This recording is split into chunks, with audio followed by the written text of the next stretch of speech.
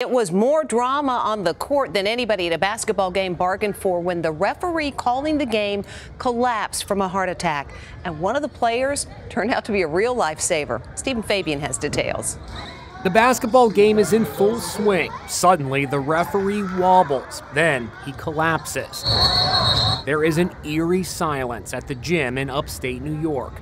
Then you see a player run to the stricken ref's side. He is furiously performing chest compressions, and he sure seems to know what he's doing.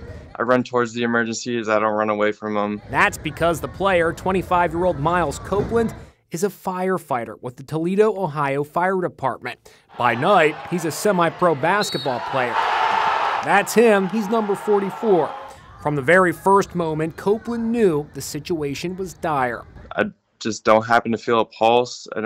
He's not breathing. In the stands was the ref's fiance, Donna Metz. Did you think you lost him in that moment? I did. I mean, he was gone. I mean, that's the fear. So my only hope was that they could bring him back. For 30 minutes, Copeland worked to get 61-year-old John Sculli's heart going again. It was an eternity. And watching your loved one's chest get pumped like that, it's terrorizing. Here she is, nervously looking on during the effort to keep her fiance alive.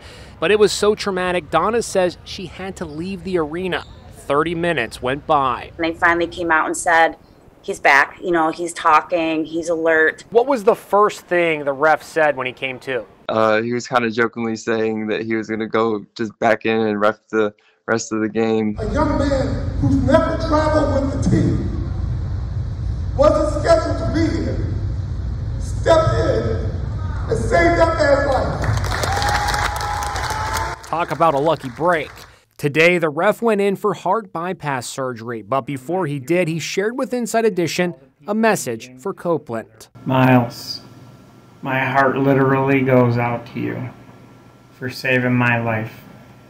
You are my hero. It really makes me feel really good. I love him. You know, I'm his biggest fan he's ever going to have in this world. And there's more good news. Mr. Sculli's family says he got through today's triple bypass with flying colors. Now they're focused on his recovery. We wish him the best.